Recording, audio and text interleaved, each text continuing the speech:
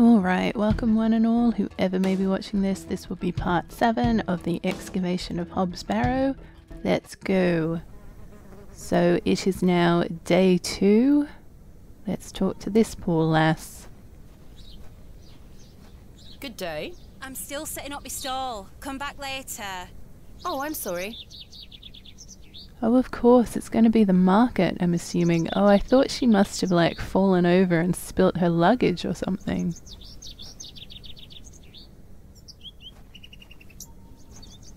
Good morning, Father Roach. Ah, Miss Bateman. What a pleasure to see you again. Have you tracked down Mr. Shoulder yet? Don't get me started. I'll take that as a no. Indeed. Do you recognize this journal? What a tatty old thing. You ought to take better care of your possessions, Miss Bateman. It's not mine. Then whose is it? That's precisely what I'm trying to find out. I'm afraid I can't help you. I haven't seen it before. What do you make of this stone? I don't recognize the symbol from any Christian iconography. Did you make it yourself? No, never mind. Thanks for your time. Lord be with you. Okay, so I'm assuming we're going to have to find the right person to talk to. I do remember that the woods should be clear now. I think the guys were only going to be there for a day. No one's in here, okay. So I want to go check that out quickly, and then we need to go talk to Mr. Bryden, I guess. Good morning, Arthur. You look a bit addled. Are you feeling all right? I am not used to drinking as much as we did. Aye, my head is pounding. To tell you the truth, Arthur, I've had a somewhat puzzling morning. Oh? Someone slipped this journal under the door of my room. Whose journal is it? I have no idea. The text refers to some sort of excavation. Well, Stanley must be playing tricks on you. He swore his innocence. I thought perhaps you might have done it? No, it wasn't me. That's for certain. Somehow I have a clear memory of last night. I wonder who left me this journal then. Mind if I take a closer look? Please, go ahead.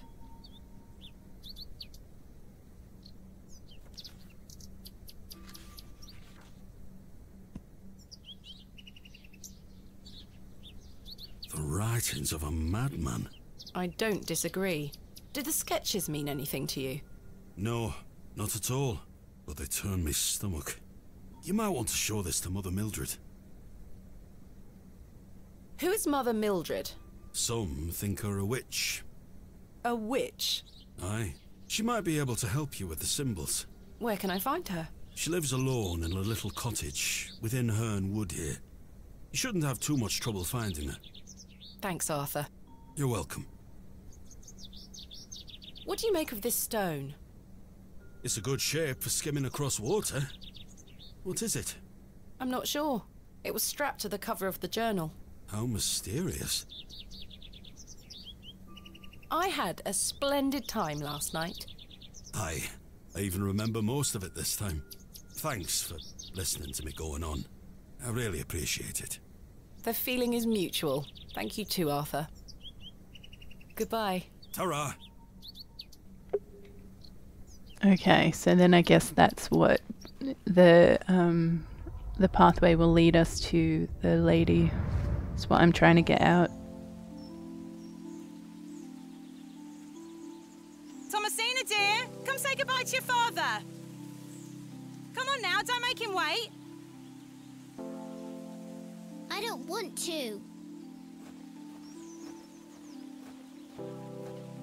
Aren't you going to miss me? I hate you, Daddy. Those are strong words for such a little lady. I want to come with you. We've been through this, little bird. You can't come with me this time, but we'll go to Seaborough next month. I promise. Oh, what a dig that shall be. I hate you. Well, I love you. See you soon, little bird.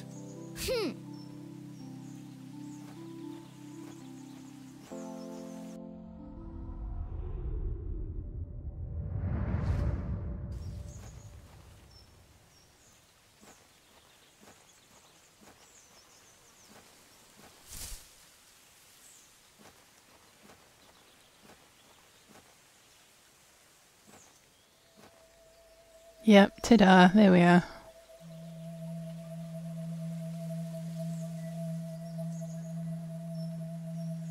Please, forgive my intrusion.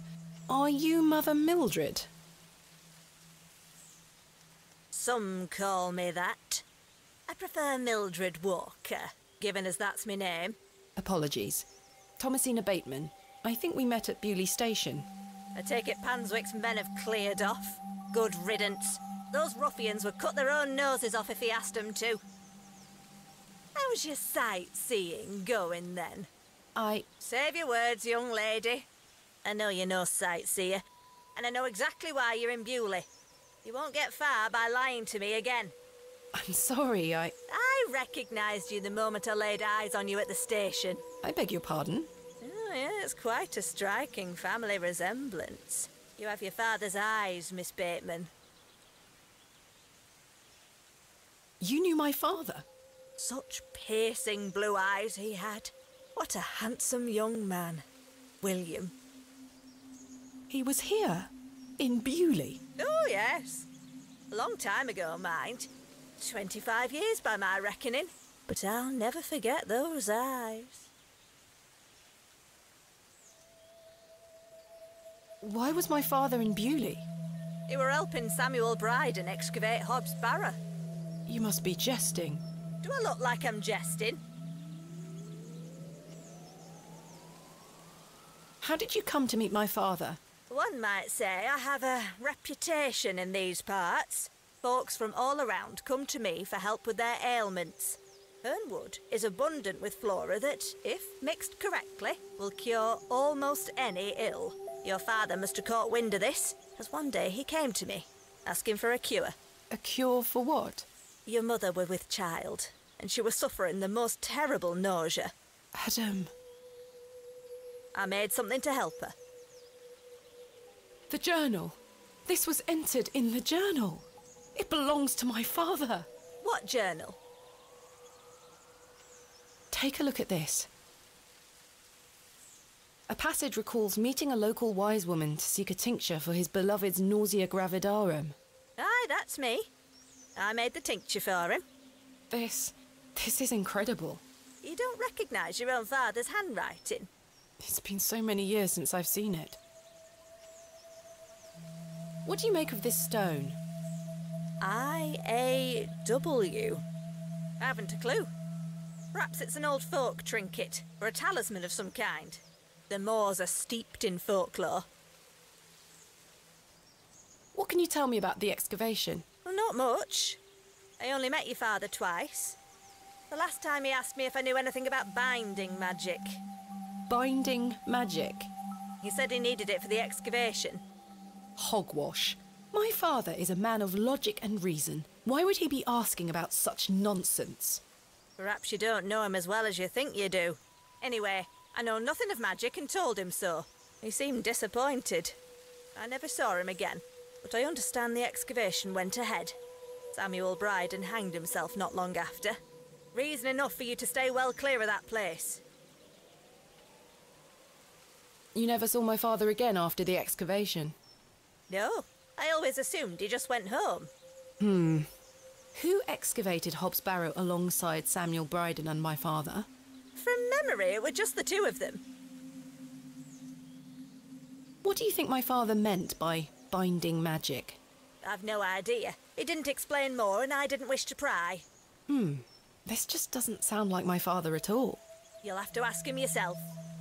I'm afraid my father has been incapacitated since I was a child. He cannot speak nor move. Terrible. Oh, I'm sorry. You said that the flora here could cure almost any ill. Almost, my dear. But your father's affliction sounds beyond my abilities. The landlord of the Plough and Furrow told me about a folk tale associated with Hobbs Barrow. Something about a goblin. Are you familiar with it? No doubt there is such a tale. Name any beastie you can think of and someone round here will have a story about it. My thoughts precisely. Charles Bryden mentioned there was a third man involved in the excavation. Is that so? Well, you'd best ask him about it. He knows more than I do. Can you tell me anything about Leonard Shoulder? I know of him. as is the nature of such a small town. I also know he invited you here. Little escapes you, Miss Walker. So they say. My path rarely crosses with his. Let's put it that way. But he's a nice enough fellow. I see. Do you know Lord Panswick? I know his labourers make a mess of these woods, the brutes. The man himself hasn't graced me with his presence. You've never met him? Not since he were a wee lad. A maid brought him to me with a sore stomach. It were all the rich food they were feeding him, nowt more. Thank you for your help, Miss Walker. Alright, I just wanted to make sure we got all the information from her. What are those berries you're picking? An ancient breed, no good for eating. However, they do have some medicinal qualities. I see. This could have been me at one point in time. I did a degree in natural medicine. I could get on board with living out in the woods, except for no, I couldn't. I don't like being alone by myself. I shouldn't enter uninvited. Miss Bateman, Yes. remember what I told you when we first met? You're better off waiting for the next train back to the city. Why? Something terrible happened to Samuel Bryden in that Barrow. Whatever they found down there, I'd wager it got to your father too. Tell me you won't disturb Hobbs Barrow. I can't make that promise, Mildred. Can't say I didn't warn you. There is something unnatural about that place. We must seek to understand the world by rational means, Miss Walker. One cannot abandon reason.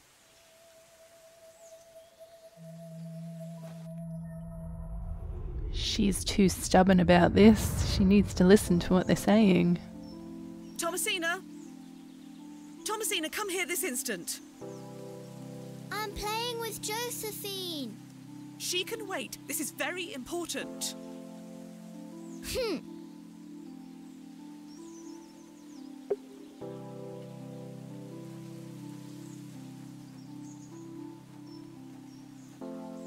What is it, Mummy?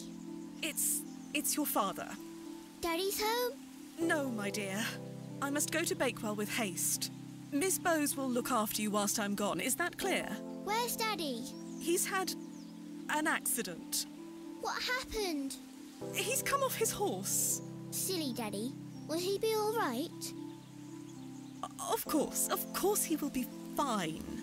Your father is as strong as an ox, but I need to go collect him, all right? Can't I come too? No, dear. Miss Bowes will look after you. But I want to come. Go pick up your dolls, then come inside, all right? Yes, Mummy.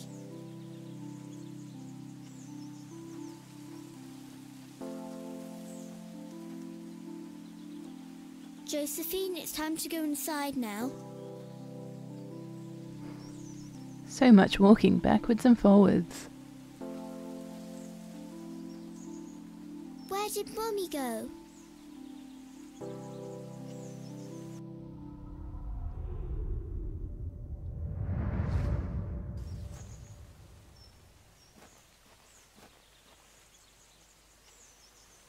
The resin has set somewhat.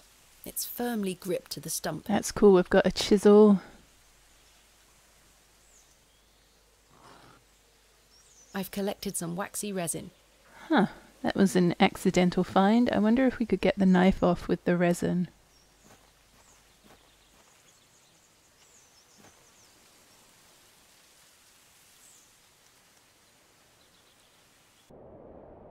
I helped him then, and I can help him again.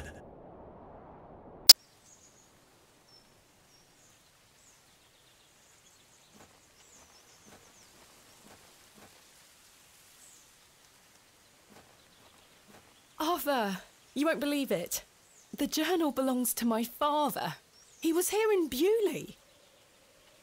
Arthur? Hello? Oh, sorry. I'm trying to remember something. What is it? I'm not sure. Something in the woods. It will come back to me. You say your father were in Bewley? Yes. Mildred said that he helped Samuel Bryden excavate Hobbs Barrow 25 years ago. Well, I'll be. Let's talk about it tonight at the plough.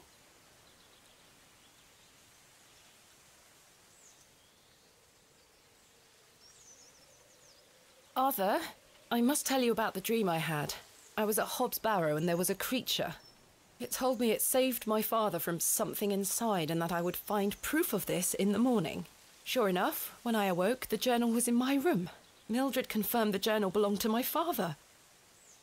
The creature told me it could help my father again. I mean, it was merely a dream. I don't know what to think anymore. Arthur? Arthur, are you listening? Fine then, we'll talk later. I hope you piece together your memories. That's interesting. So I guess I'll try the resin on the knife. Oh, hello dog. Hey boy.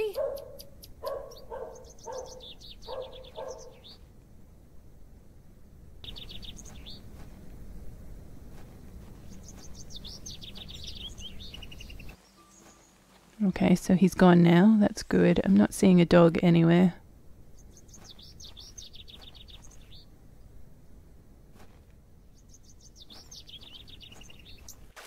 Oh!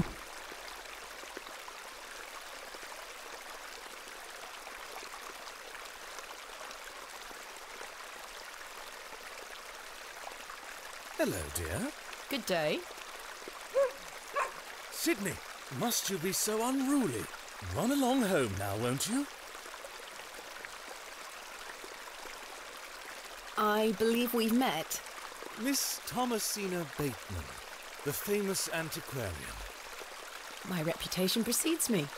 I can assure you it does. And you are? James. Was that your dog? Yes, his name is Sydney. Quite the excitable pup. Don't mind his bark. The little fellow wouldn't hurt a fly. I feel like this dude must be Lord Panswick. What do you know of Lord Panswick? A fine gentleman. Now that is someone who commands respect. Do you know him personally? No, I don't think anyone can really claim that. But what a tiring subject. Shall we discuss something a little more exciting? What are you painting? A new world. Quite the ambition. Indeed, my ambition knows no bounds. Can I see it? Not yet. It's not finished. Such a world is not complete without you in it. You flatter me, James. Nonsense. Say you'll let me paint you. Why not? Magnificent. You shall be the shining star of my new world. I don't really have the time now, though. Perhaps later? Don't fret, my dear. When the time comes, I shall call on thee. Capital. That's a bit freaky. Do you know of Hobbs Barrow? I'd like to know more about you, Thomasina. What time do you like to rise in the morning? How do you like your tea? What makes you happy? Late, with 3 spoons of sugar and spending time with my husband. You disappoint me. I sense no truth in your words. Are you a woman of dubious principles, Thomasina? You ask too many questions. Goodbye. See you soon, my dear. He creeps me out. I don't know if I should have asked him about the stone or anything.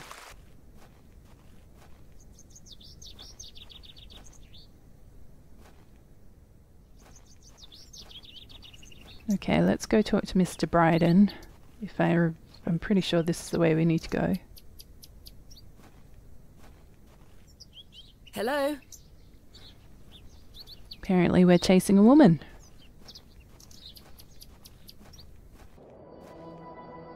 Excuse me, sir. Yes? Did you see a young girl with blonde hair pass by here? No, lass. Here you are. Are you Thomasina Bateman?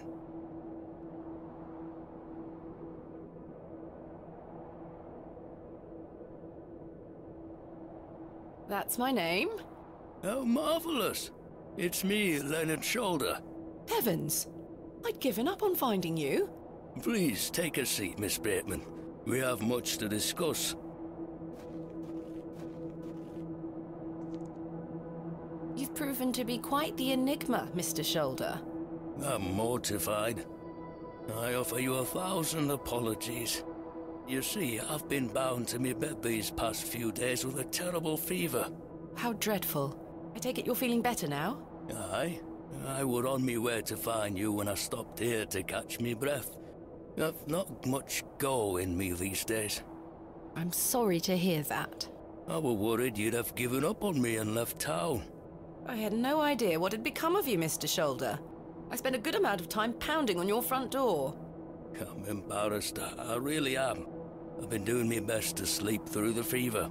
I am so very sorry. Please accept my apology, Miss Bateman.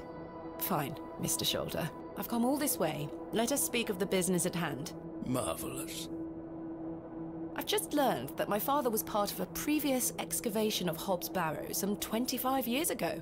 Why didn't you mention this in your letter? What? Where did you hear that? I have my means. I swear, Miss Bateman, I had no idea. I take it you will also deny delivering me my father's journal? I'm confused. What journal? My father's journal was slipped under my door at the Plough and Furrow. It wasn't you who did this? I've been bound to me bed, lass. What an extraordinary coincidence. You are following in your father's footsteps. It would seem so, Mr. Shoulder.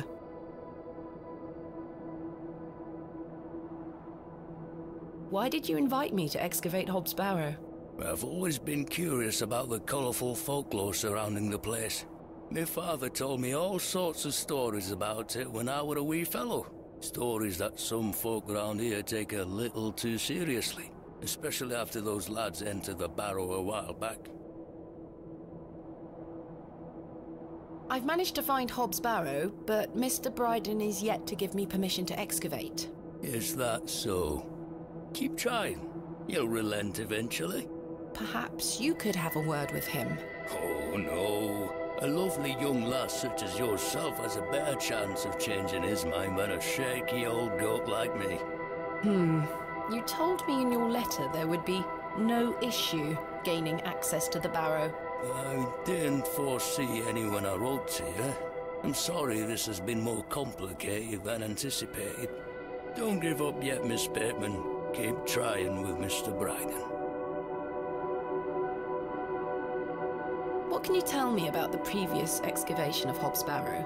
Oh, it were 25 years ago, or thereabout. Back then, Bewley were undergoing a period of great strife. Samuel Bryden hadn't harvested a single crop for 2 seasons. Even Hernwood was sick. Berries went to rot almost as quickly as they grew.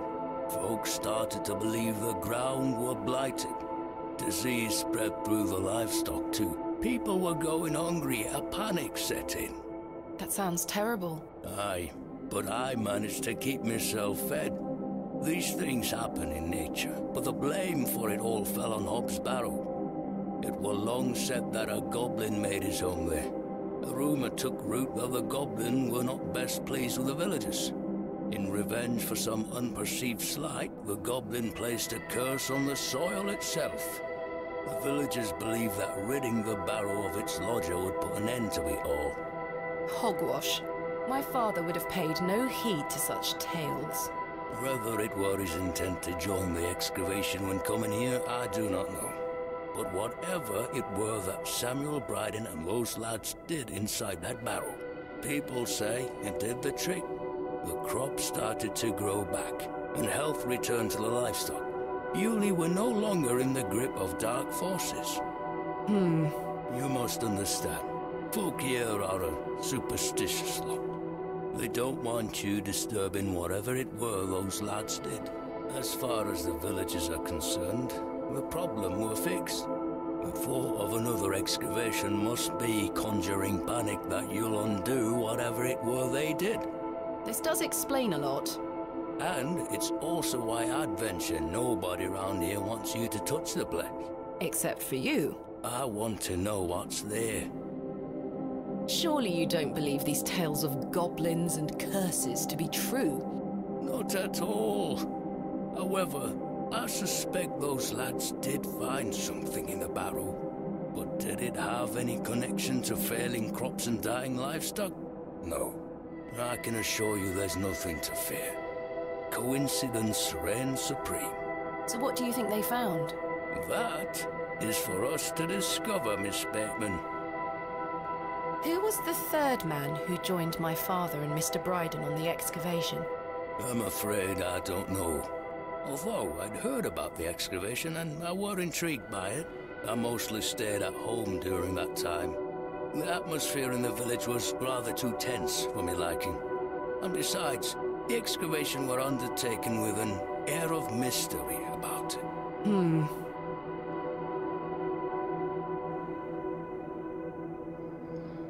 Okay, I can't actually exit out of this conversation, but the issue is I'm running out of time. So I'm just going to have to end this video here and then pick up the rest of this conversation in video 8. I'm sorry for doing that, but this has just turned out to be a longer conversation than I was expecting. So thank you all for watching, whoever has been. As always, I greatly appreciate it. And on that note, I'll see you on the flip side. Bye!